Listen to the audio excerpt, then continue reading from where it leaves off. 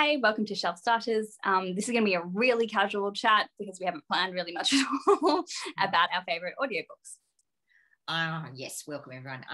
I am very keen on audiobooks, not as a means unto their own, just as a supplement, really, to normal. Yeah, because you listen to them mainly while you're running. I find them a really great thing to have for when you're doing other things. So multitasking, actually. And actually, here's my bike in the background. So it's really good for when you're either on a bike, this is my stationary one, or treadmill, housework. Many, not so much in the car, probably, but public transport, I think. I do on public transport. Not that I do much public transport anymore. Well, but I thought you didn't really do it with housework. Or are you starting to now?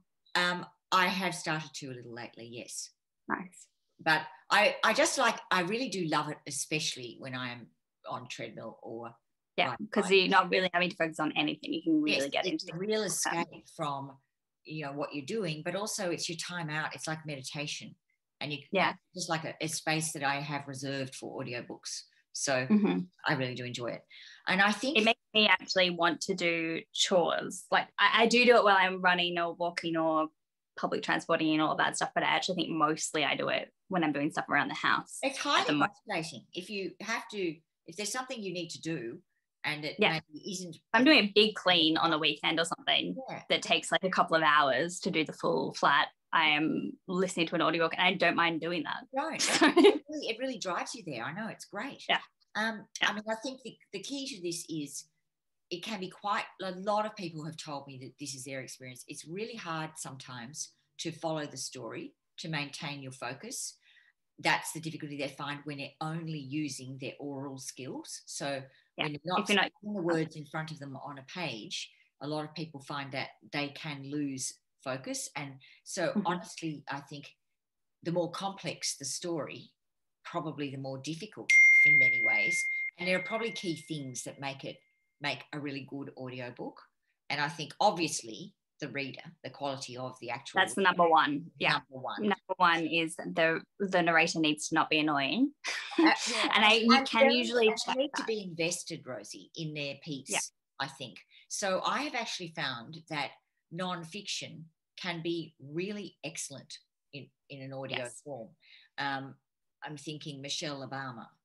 Beautiful. Oh yeah, that was amazing. Yeah, she does a great job. She narrates it herself.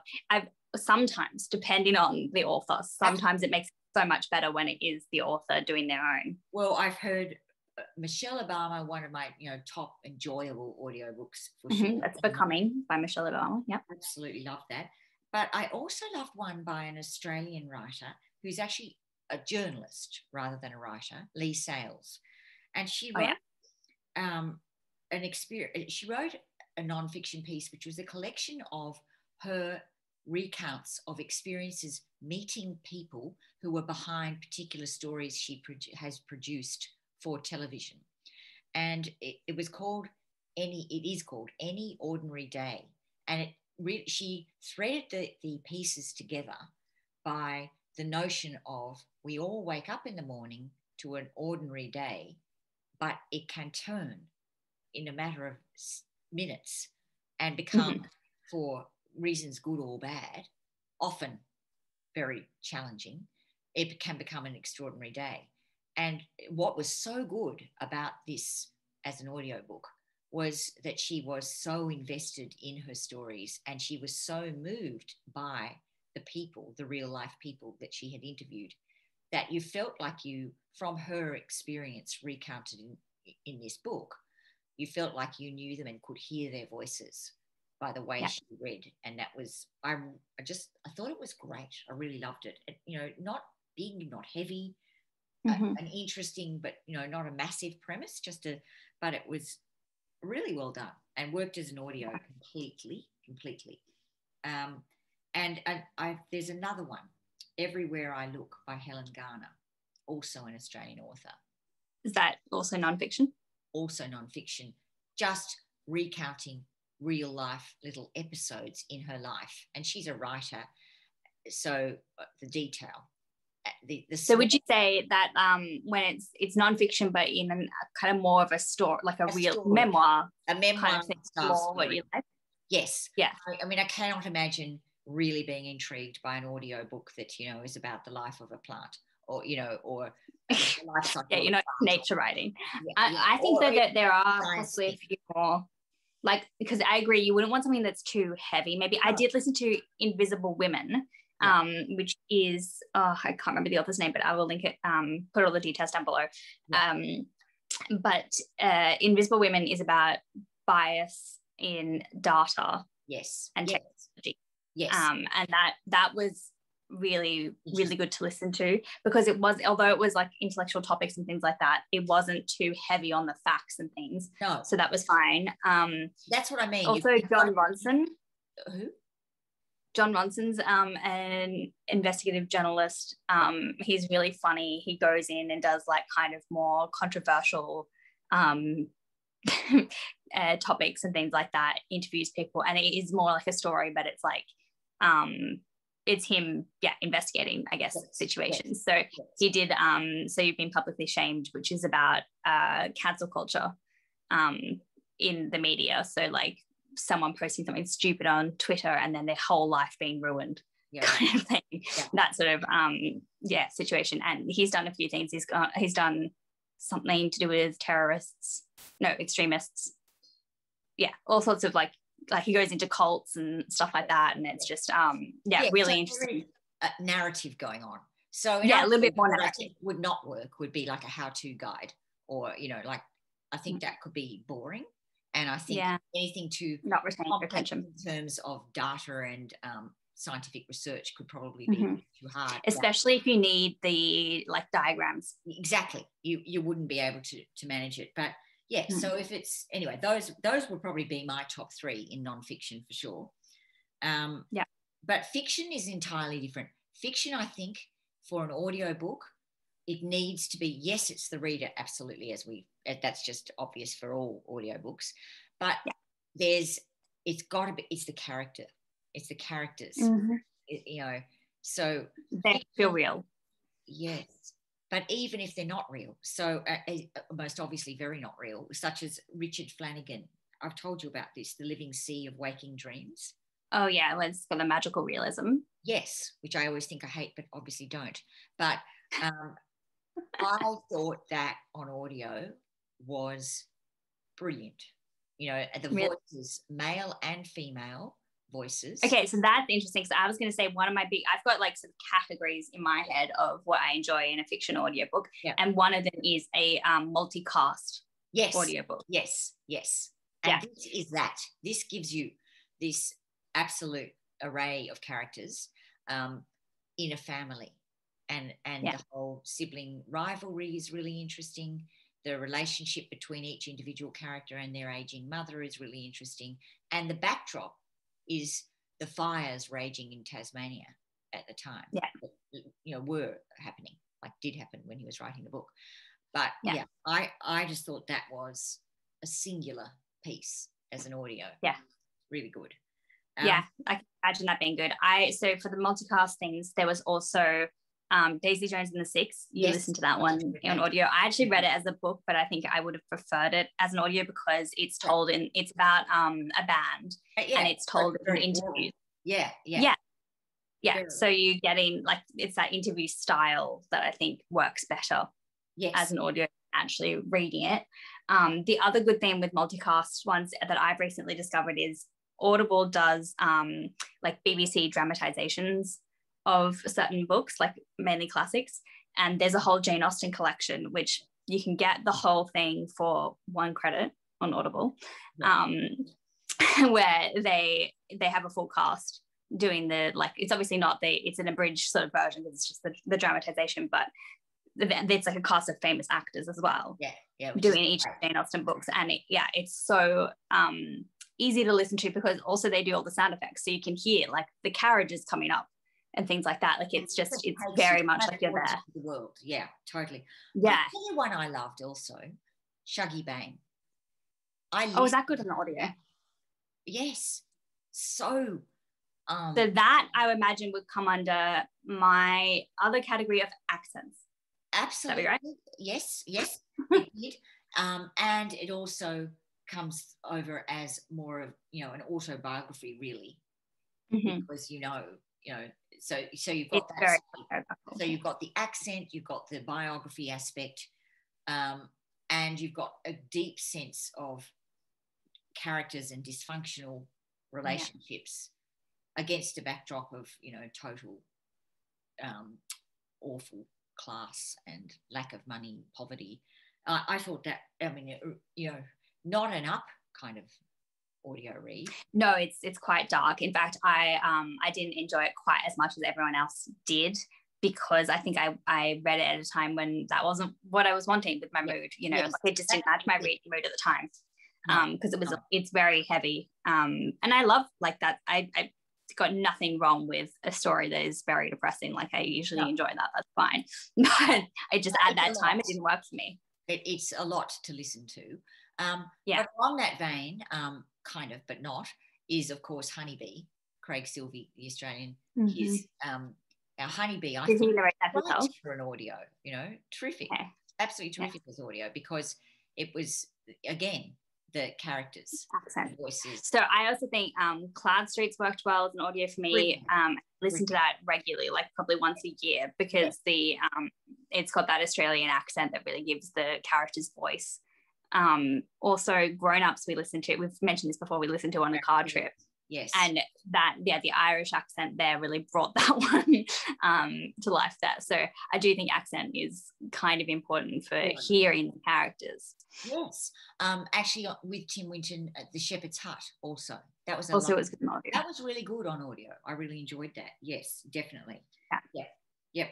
But I liked the bass rock. Evie Wyld. Yeah, I liked that on audio as well, because that was 3 different characters and different times. Yeah. And that was really nice. That really worked, I thought. And the performance I loved. Oh yeah, that was beautiful. Yeah, that also makes sense on audio because it's all about theatre and stuff like that. So it kind of feels like it's made to be heard. For that reason. Yeah, totally worked for me. Yeah. My next big category would probably be more relating to crime and thrillers. There's a big trend at the moment for podcast stories. Yes. So where there's like a crime being solved via podcast, basically since Serial came out. Yes. This has been a trend in fiction as well. And I always find that works really well as an audiobook. So there was Sadie by Courtney Summers, 6 Stories by Matt Wesolowski or something like that. And I think there's one more that I've just read. We've had a few true crime kind of podcasts. Where it's, conducted by a journalist and then has ended up going back to court. And and you get a murderer being tried right now. So this is like that, except fictionalized. So there's that whole genre. This is not fictionalized, and it's actually going back in time though. So it's picking up cold cases, I guess, and starting out as an investigative journalist, but telling it like a story that then everybody listens to episodes every week, and then it turns out to be, it becomes something that goes back to court. I just think it works really well as an audiobook form. Whereas the podcast, because if you think about it, it's like you're now reading a lot of Dickens on audio, and when you think Dickens was written in serial form, wasn't it? Yeah, which works. Actually, my boyfriend was having to hear my audiobook going on in the background recently, and he was asking, how long? Why is it so long? Why does it keep ending on like cliffhangers and things like that? And I had to explain that.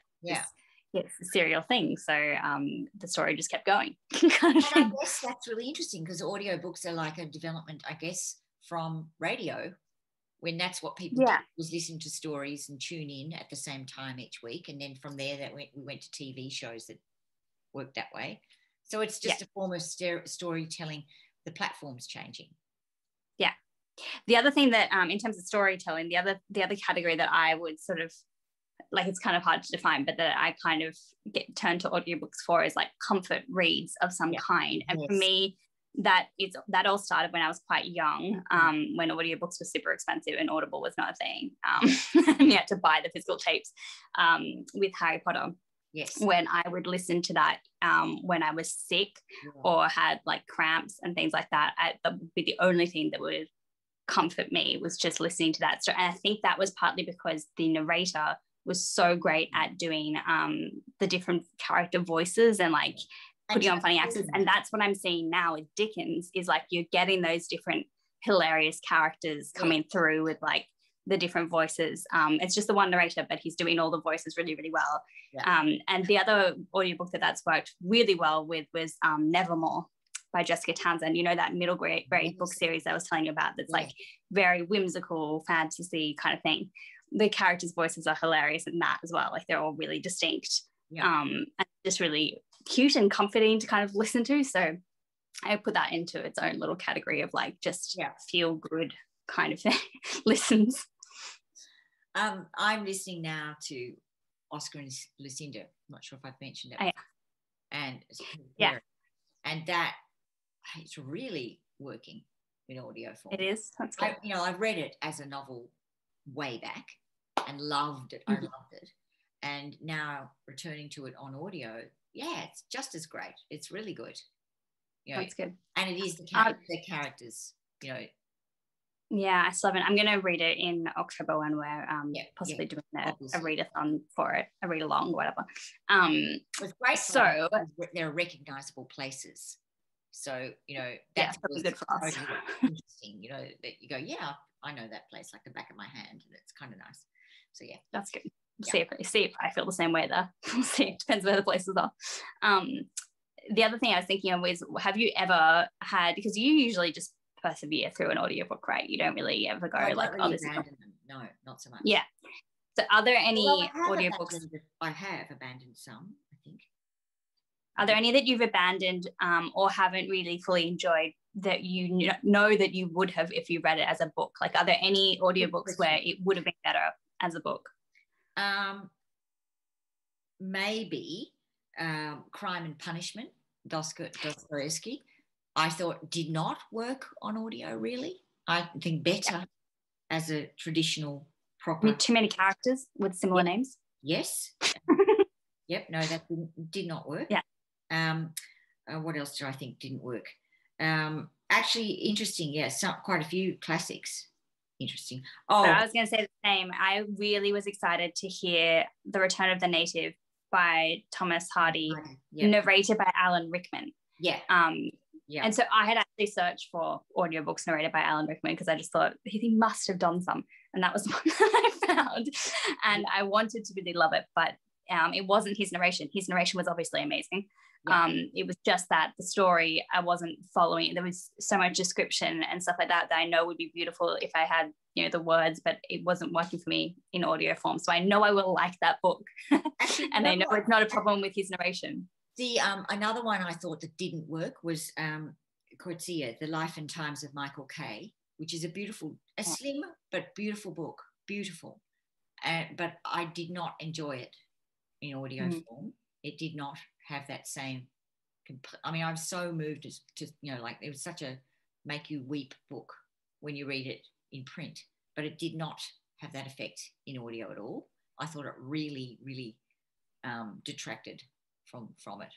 Mrs. Dalloway worked in audio, Virginia Woolf. Okay. Interesting, because with the whole stream of consciousness, you would think. Yeah, you wouldn't. Well, maybe that could work.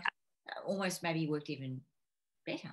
Really. Better, yeah. I was just thinking maybe because you're actually hearing someone's thoughts rather than having to I thought that was attention. My Brilliant Friend did not work as an audio for me. At all. Not at all. And Ulysses was really too challenging. And that's I think what we're saying is really heavy classics. Yeah. And that's not consciousness. So, you'd think if maybe Wolf not a blanket thing. Wolf was only 24 hours and essentially one really main character. It's a much easier read in general than Ulysses. Like a little bit of a nightmare without the words, I found. I can't believe you actually tried that, actually. Right. And I thought, no, I'm just ruining my experience. Like, no. Why? But look, the beauty is it adds to your reading experience. It means you can take your reading experience into a physically active environment, and you can, whereas reading a book can be difficult. Obviously, you can't be easily doing that on a treadmill with a book in your hand. Especially if you're really busy. I would imagine, yes, not the situation, but I imagine if you've got like young kids and things like that, it's very hard to find time to just sit down with a book. Whereas if you're on the go, And I'll tell you where else I like doing it is I just put my earplugs in, and when I walk to work, it's really good. And if I bump into people along the way, which I often do, it's also a sign that you're not I'm actually in the process of something, and so I don't get too held up. Whereas if you're just normally walking along, you can. That's funny. I think that everyone else has discovered that trick long ago, Mum. I think that's why everyone walks around with their headphones on. I've only just that's just this day and age. I've never just started doing it because I don't actually like having things in my ears. So I've just discovered that lately, and it makes walking to work very quick and very enjoyable. Again, and I look forward to it. Like I want to get out the door.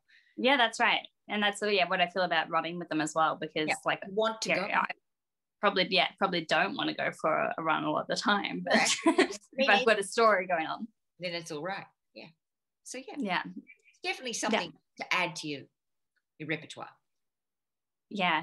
And there's so many on offer and so very easy to get.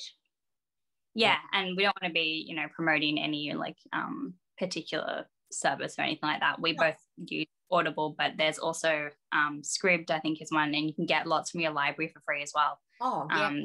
I found our local library really was very helpful in that regard for my dad, because he had MS and his eyes were really, really weak, and reading was both from an eye perspective and from a concentration perspective.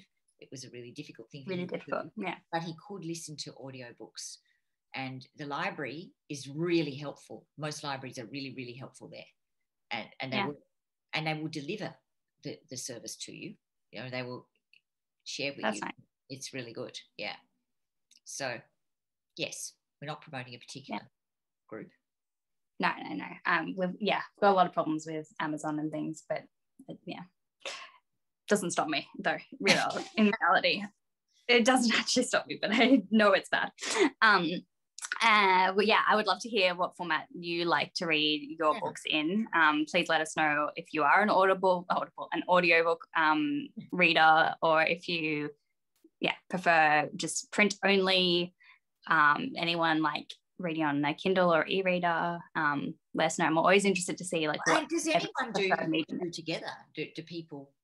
There are, it's possible. It's definitely possible. There are I'm not sure if everyone does this, but definitely Kindle has this service where you can get the audiobook and the Kindle book together and listen as you go along, which would be pretty cool. Oh, I didn't say that I do that with Shakespeare.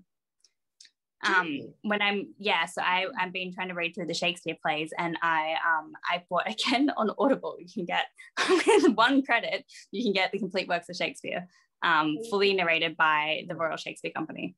Oh, so it's like a full cast and everything. Yeah.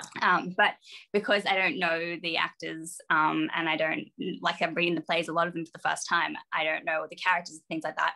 I found it was quite hard for me to differentiate the voices for particular characters without having the text in front of me as well.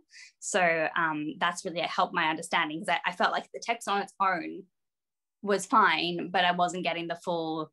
The point is it's supposed to be seen really, but obviously it's written for performance. I felt like I was missing out just reading the text, but then I also felt like just the audio was hindering my understanding on its own a little bit, because I wasn't sure who was who. So putting it together has been the perfect solution for me. And that's worked really well. I just finished Richard II yesterday, and definitely would say that that's a good way of helped you through tackling some of the harder classics. Fantastic. There you go. Cool. So let us know if you do anything like that, and what your reading habits are in terms of format, and if you have any recommendations for great audiobooks that sort of fit those categories, we were talking about as well. That'd be really great, because I get to the point where I have my new credit or whatever, and sometimes I just don't know where to go. Same. So I have to decide what to do. Yeah, that would be great. Thanks, everyone. All right. Cool. Yes. Thanks for watching, and thanks in advance for any suggestions you have. And yeah, we'll see you again next time. Okay. All right. Bye.